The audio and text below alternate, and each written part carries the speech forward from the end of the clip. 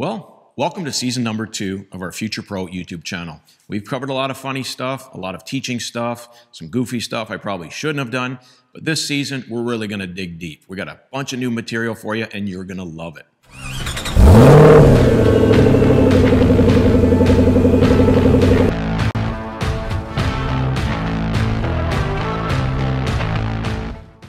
Today we're going to give you a couple drills to improve your play with pucks loose around the net, covering up hunger and whacking away loose pucks. As well, Josh is going to show you some warm-up drills that you can do around the crease, simple crease movement drills, a theme that's going to be carried out through all of our episodes this year.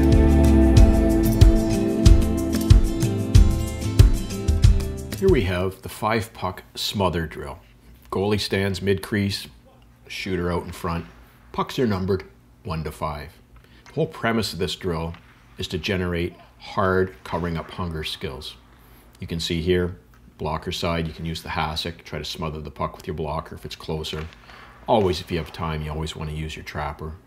And the key is snap that glove down, seal that puck up, and get hunger in practice so that in games you're not sitting there staring at loose pucks. Josh does a great job of quickly reaching, smothering the puck, and then sealing it with his stick.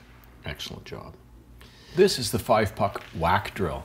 Same type of premise as before. You set up 5 numbered pucks, coach calls the number, shooter tries to whack in the puck that's called, and the goalie's just going to take some aggressive swings at the puck. Now, I don't want you being risky and lunging and diving and going for pucks you're not going to get, but this is where we generate habits. This is where we generate explosive stick skills and prevents pucks from getting in the net. And remember, sometimes the best save is the one you don't have to make.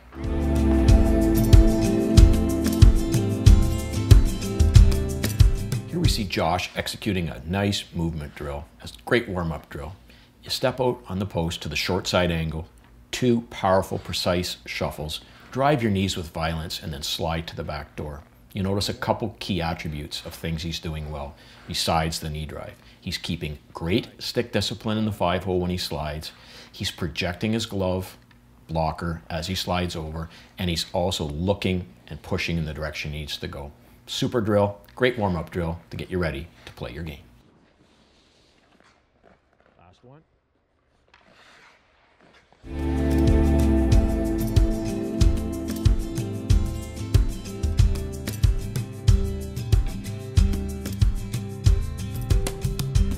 Stanley Chapman. Where do you live, Stanley? Flushington, Ontario. And who's this guy over here? Paul Chapman.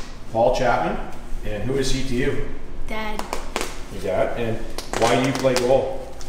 I don't know, because I just thought it would be cool if I did it with him. Right, so your dad was an influence on you becoming a goalie? Pretty much, yeah. Well, I grew up in Flushington, and I played a lot of hockey. I didn't play goalie till I was maybe in Adam or Pee Wee. Yeah.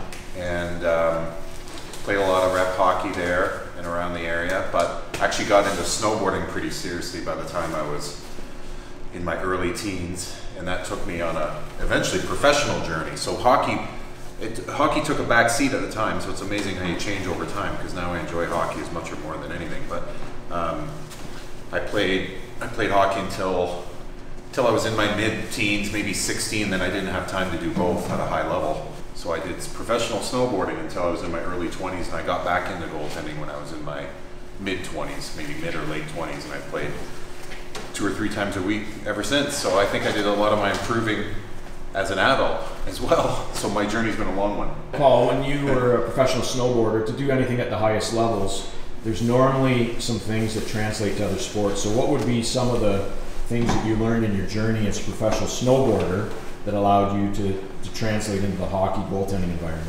One thing that comes out, and we see this theme more and more in sports today, is the mental side of the position. Whether you're a race car driver or a golfer or a goalie or a skier or a snowboarder, focus and concentration, confidence, visualization, these things are all really important, and I think I figured that out over time, and it's become a lot more prevalent in the last number of years. But I think the maturity required to be a good goalie and the confidence required to be a good goalie, I think I learned that. It was very similar. So Stanley, when you play goal, do you get nervous? Sometimes, yeah.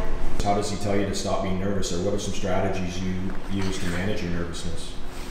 Sometimes he'd say when he's nervous he plays better, and then sometimes that makes me feel a little bit better. So you know that if you're nervous and you recognize that you're nervous, you're likely going to have a good outcome, because in the past, that's the way it's been. So you're not really afraid of being nervous. It's just something you know to manage and know it's going to end up well. And you feel nervous because this run matters. What were you able to do to get yourself into the moment and not be a person that lets nerve affect your performance? And realize that your preparation is what got you here. And I think that one of the most interesting lines that I've heard is, I believe somebody was, I forget which reporter was at one of Floyd Mayweather's fights a while ago. This was maybe 10 or 12 years ago. And usually a fighter won't let you in before, right before the fight, of course, because it's 30 minutes prior to ring time for them.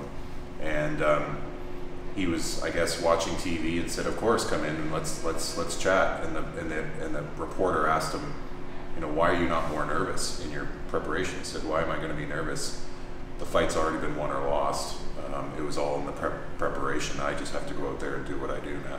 I find that I don't play properly or well until I'm at operating temperature, so I would go out and do a short run or something prior to that. But in a normal game, in a normal pickup skate, I just find that you just got to know your limitations and not go too crazy in the first few minutes of the game before your body's warmed up. I think what happens typically in most beer leagues and rep hockey is guys just, 20 minutes before they head to the rink, their gear's probably not even been out of their bag, they show up at the rink, they get dressed. The goalies tend to always come out in rep hockey after everybody else is out there warming up the crossbar. And as soon as they show up, everybody's like, "Okay, let's start." So you've got no static stretching, your body's not up to temperature.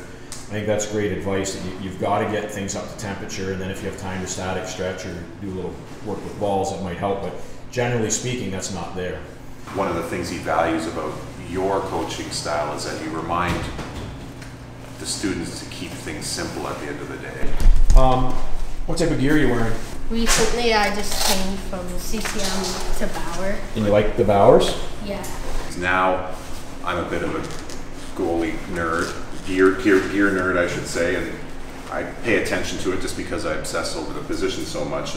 And I think all of us have a soft spot for new stuff and cool stuff. There's so much great stuff out there. I don't think there's any brand right now that I would consider better than the other. Although I do love Vaughn. Right, Mike? All right, that's it. You gonna stop any pucks today when we go out the ice, Stanley? You gonna stop any? A few. And last question, who's the best goalie in the family, Paul? Dad. No, I don't think so. Well, that was some great insight from Paul and Stanley Chapman.